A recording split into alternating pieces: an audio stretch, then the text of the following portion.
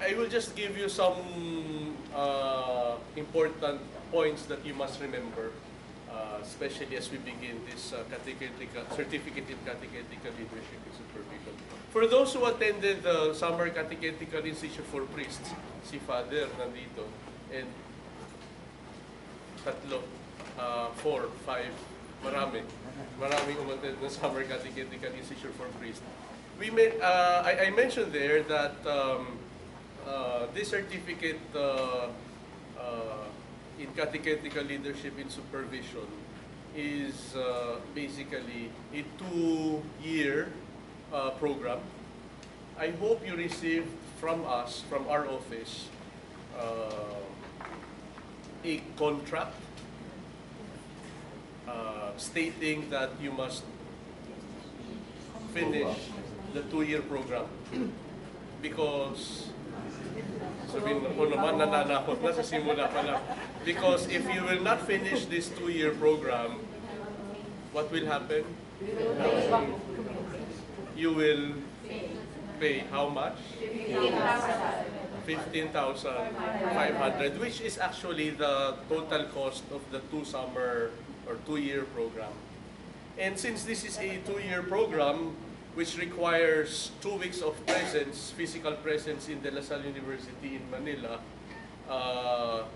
don't assume that during the year you will be free, totally free, because you will be asked to do some project papers based on your current experience as coordinators and directors in your respective local churches or communities. So, 2 summer, pero in between summers, meron kayong gagawin. Don't worry because yung gagawin nyo naman will eventually help you in your ministry, in your current ministry as directors and coordinators. So, yun naman ang kagandahan ng program because hindi naman kayo pagagawin ng mga assignments and project papers about things that are yung mga nasa alapaap, hindi naman, kundi talagang based on your experience. This afternoon, si Dr. Nati Pagadot will begin the process by introducing to you the appreciative inquiry method or appreciative inquiry process. Kasi dun sa, nakakaalam na dun sa appreciative inquiry process, there are 4 Ds, di ba? 4 Ds involved.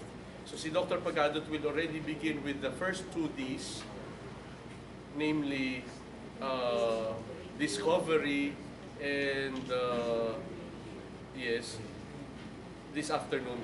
So sa mamayang hapon,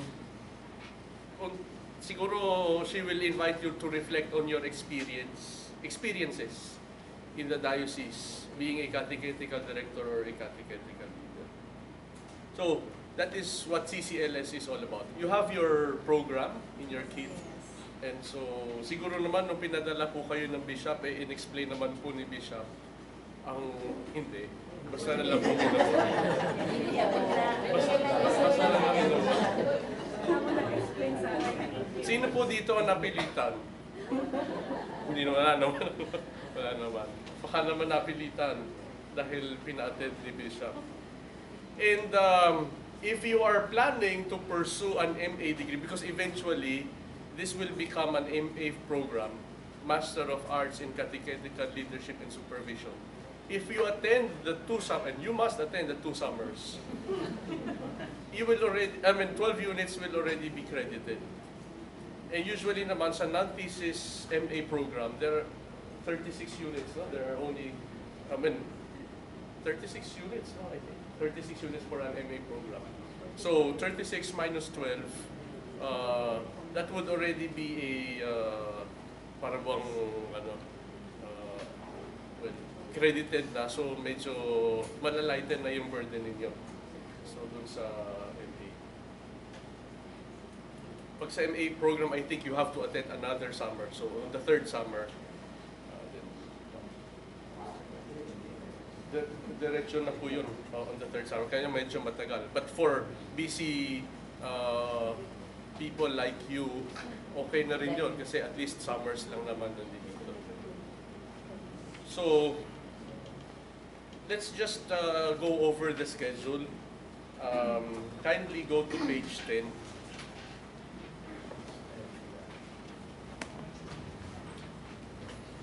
So at 10 o'clock, Brother Michael Broughton, the Vice President for Lasallian Mission, will be coming over to give us an introduction on the life and spirituality of St. John Baptist de Lasal. So that will take 1 hour. At 11 o'clock, our students, the Lasallian ambassadors, will tour you around the campus. Because I guess many of you are not yet familiar with the campus. Yes. So the Lasallian ambassadors, our students, will tour you around. I know it's hot, but well, you have to endure the sufferings. So para at least matutur kayo. I don't know if you will be brought to the library. Well, we call it Learning Commons. No? So sana meron kayong time to go to the library. Then we'll have our lunch break. All meals will be held, or dun tayo lahat kakain, dito lang sa next room. We call that boardroom. So doon tayo magla-lunch and snacks dito. Please take note that you're not supposed to bring or to eat inside this classroom. You're not supposed to eat here. Pero siguro yung mga crackers pwede na. Wag lang po yung may kanin at saka yung may sabaw at yung may amoy po. So, what? And then, so lunch break is from 12 noon to 1:30 in the afternoon. During the lunch break, I am sure naman that you will not be consuming this 1 hour and a half for eating. Baka unless bahala kayo. 1/3, pwede naman kayong mag-rest. We will show you later yung mga places where you can at least have some power nap later. We will bring you to those places. At 1:30, si Dr. Pagadot will already give an introduction to the process of appreciative inquiry.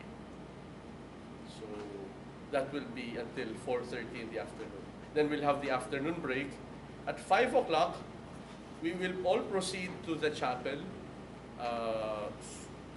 Dito lang din naman yan. For our Eucharistic celebration with Vespers. Eucharistic celebration with Vespers. And then after that, we'll have a simple welcome dinner for all of you at the Henry C. Senior Hall roof deck. Malalaman nyo naman yun kung saan later. So we will bring you there. Napansin nyo maaga yung dinner so that the others could rest early. Or, kung ayaw nyo mag-rest, bahala na kayo kung saan kayo pupunta. But be sure, the following day, tomorrow, be here at 8 o'clock in the morning. 8 o'clock in the morning for the morning prayers for the Lords and the Mass at 8 o'clock. And then tomorrow, si Monsignor Jerry Santos will be our lecturer, and he will give us inputs on the vision of the Church according to Vatican II and PCP II. So that will be for tomorrow. So for the next days, ganun ang routine natin. We will begin each day with morning prayers and Eucharistic celebration. Then at 9 o'clock, we will already begin with the lessons, with the lectures. On Thursday, it will be Bishop Pabilio who will give us inputs on themes in sacred scriptures. On Friday, it will be Father Leander Barot of the Recollects. Then on Saturday, it will be Father Dex, Father Rene de Guzman. May 7, very important day for all of us. May 7, we're going to have, because part of our catechetical leadership formation is exposure to the different pastoral realities.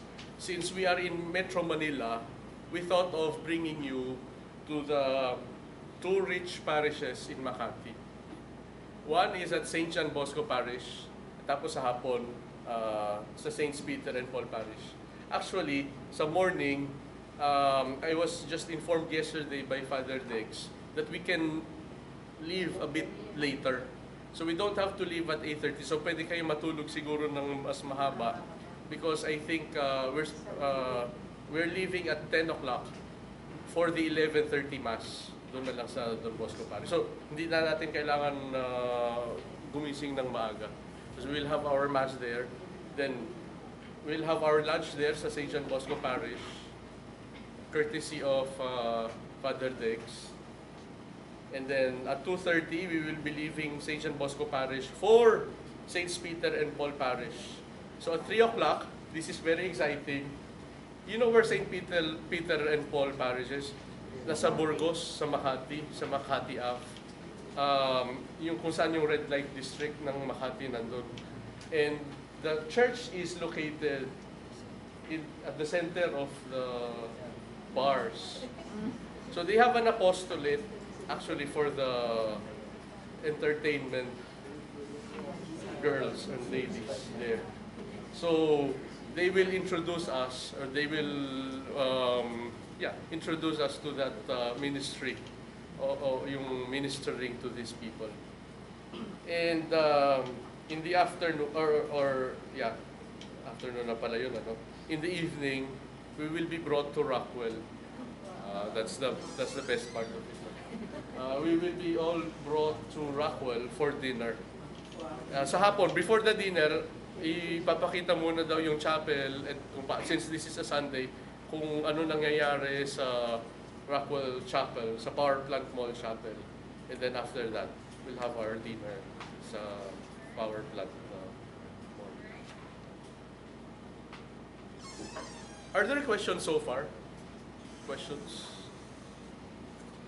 Wala.